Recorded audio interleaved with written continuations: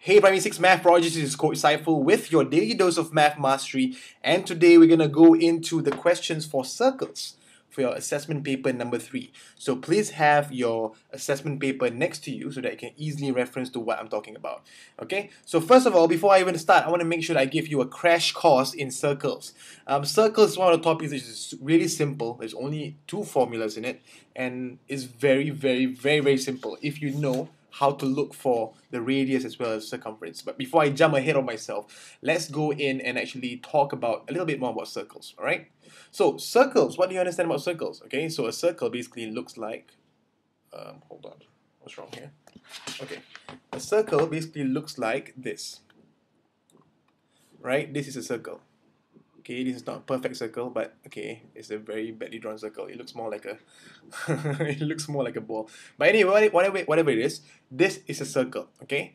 And a circle has a few things. Okay, let's imagine number 1, right smack in the middle of the circle, there is something called an origin. In other words, that is the center of the circle, okay? That is the center of the circle.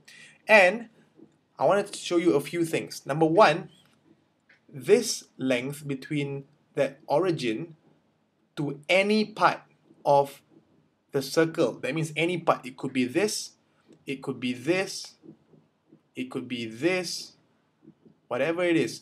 As long as it touches the origin and then it touches the outside part of the circle, it means that that thing, that measurement, is actually something called a radius. Okay, it's called what? A radius. I'm going to write it here for you. R-A-D-I-U-S. A radius. So number 1 we have in red is radius. Okay. Now the other thing that we have is actually something called the diameter. The diameter or diameter, whatever you call it. Basically, it's from one end of the circle to it goes through the origin and it goes to the other end of the circle. Okay. And this is called the diameter. Again, it doesn't matter where. It could be here, it could be here, it could be anywhere you want. As long as it touches the 2 parts of the circle as well as goes through the origin, the center of the circle, it is called the diameter. So there's a D. How do you spell diameter? It's D-I-A-M-E-T-E-R. Okay, a diameter. So again, let's just recap. The one in red, in other words, from the middle all the way to one end of the circle is called a radius. And the one in blue is from one end of the circle through the origin to the center, through to the other end of the circle is called the diameter. Now, what one thing do you notice about this? Okay, one thing you will notice is actually diameter is actually equals to how many times of radius? The diameter is actually equivalent to 2 radiuses. Can you see there's one here? Okay, 1 radius here, and 1 more radius here. Let me just draw this in black so that you can see it. There's 1 radius here, and there's 1 more radius here. Okay, in other words, a diameter is actually equals to 2 radiuses. Okay, so now that you got that part down, the other thing that you must know is how to find the circumference, or in other words, this one in black. In other words, the perimeter. Okay, we call it the circumference. So what is the length of this black color line? In other words, what is the length of the circle if you were to lay it out in a line? Okay, so that is basically found by the formula circumference equals to 2 pi r. Okay, circumference equals 2 pi r, and finally we need to find out what's the area of a circle, and this is the most famous what's it called, formula, which is area equals to pi r squared. How do you remember this? Just look at how you find what's that called? You just look at how you'll find the circumference, and you will see there's a 2 here, right? An area is basically just bringing it over to the other side and getting you a small 2, and so pi r squared.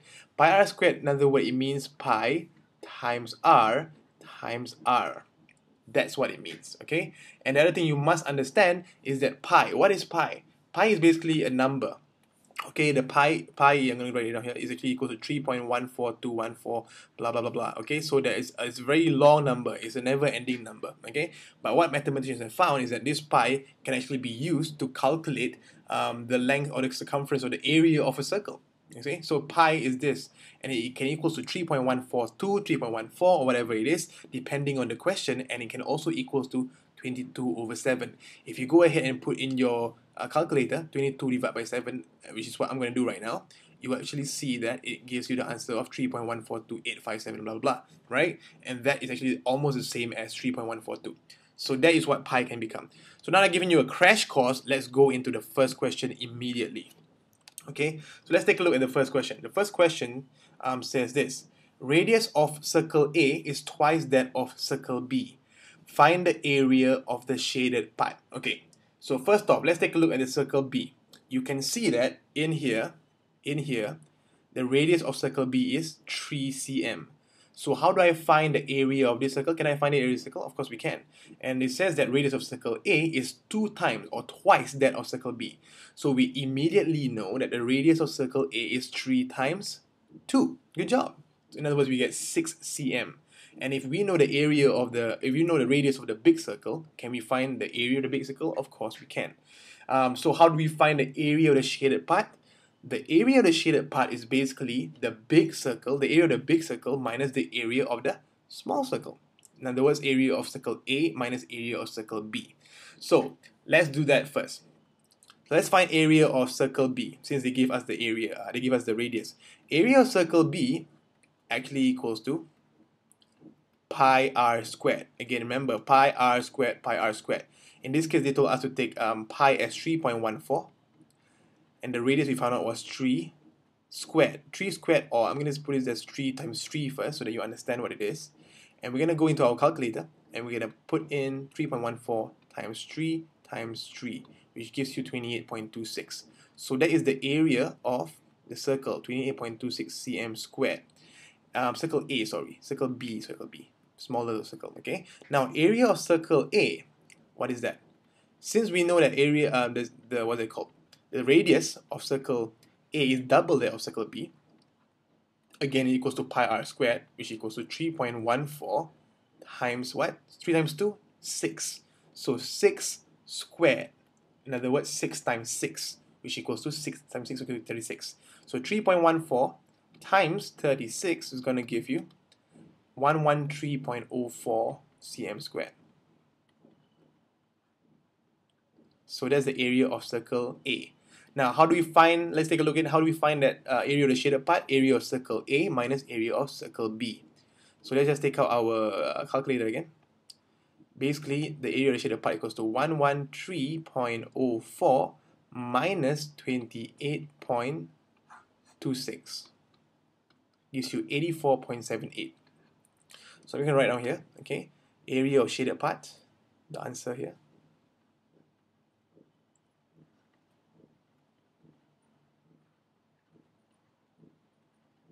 Equals to area of circle A